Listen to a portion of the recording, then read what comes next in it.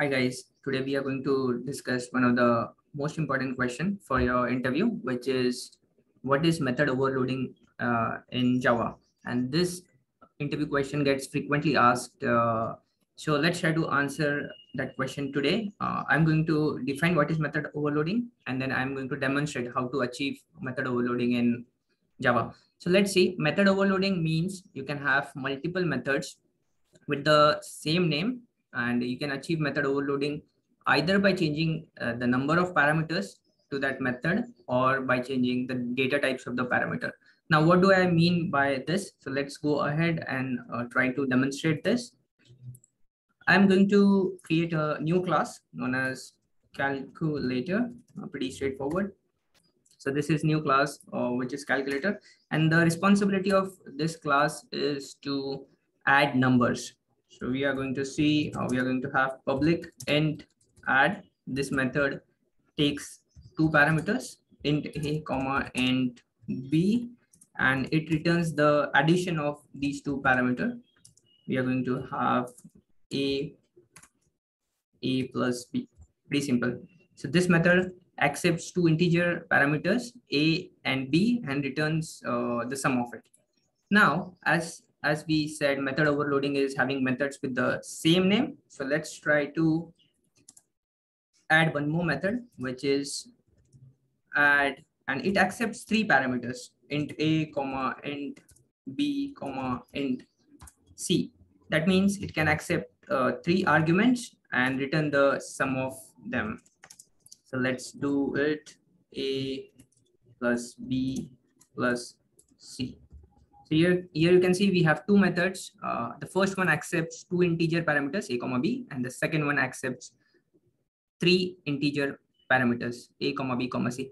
Let's go ahead and try to demonstrate this using a test call. So I'm going to create a new class, and this will be our calculator test. We are going to have main method in this, which is going to test our calculator class. So let me instantiate calculator object, calculator c equal to new calculator.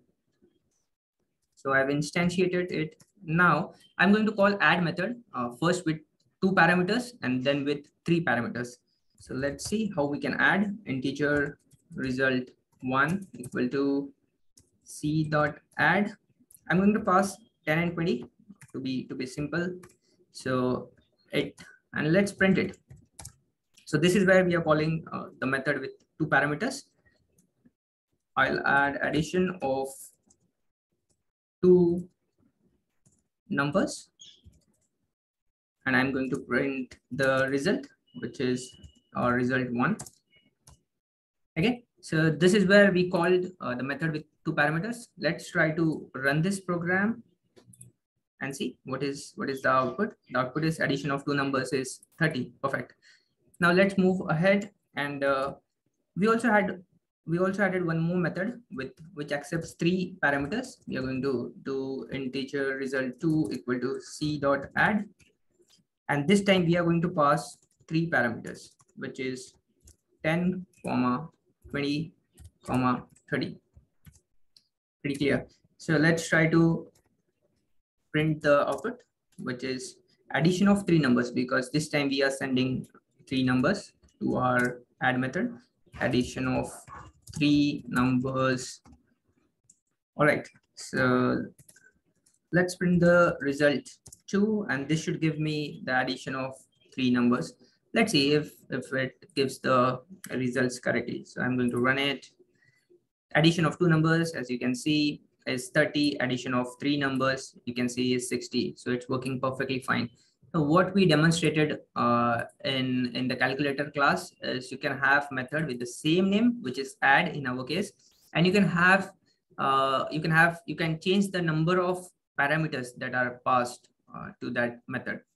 So the first with two parameters, second with three parameters. So I think this is pretty clear now. Let's try to demonstrate our second way of achieving method overloading. Just for the comment purpose, what I'll do by changing the number of parameters. Okay, so this is the first way. we achieved our method overloading. There's one more way we can achieve method overloading. That is by changing the data types of the parameters. Okay, so this is by changing the data types of the parameter. Let me copy the above method, which is public, which accepts integer, but this time I'm going to use double A comma double B. So at line number 5, we are passing 2 integers to the method, but at line number 14, we are passing 2 double A comma double B to the method. So this way also we can achieve method overloading. So let's see if it works as expected. Just to keep the class simple, I'm going to delete this method call with the 3 parameter. And here we demonstrated how we are passing integer. Now we are going to demonstrate how to pass double. So I'm going to have double result 2 equal to c dot add, and this time I'm going to pass 2 double numbers. So let's keep it 10.10 and 20.20, and let's see if we get the correct results. So addition of 2 double numbers is what we are trying to achieve, and we are going to print our result 2, which is going to be double. So in the above call, we are passing integer value, and here we are passing double value. Both are accepting 2 arguments. So let me run this and see if it prints correctly. So you can see the first one is where we passed 2 arguments and got 30, and the second one is where we passed 2 arguments and got the result. So there's some precision problem with the double, and in case you get this precision problem, you can go for big decimal. So we'll have all this discussed in our upcoming lectures. So hope you understood what is method overloading. Just to summarize, method overloading is where you can have methods with same name, but you can either change the number of parameters to that method, or you can change the data types of the parameters to achieve method overloading. And this is also known as compile time polymorphism. So interviewer might ask you what is compile time polymorphism and how to achieve this. The answer remains the same. It is method overloading.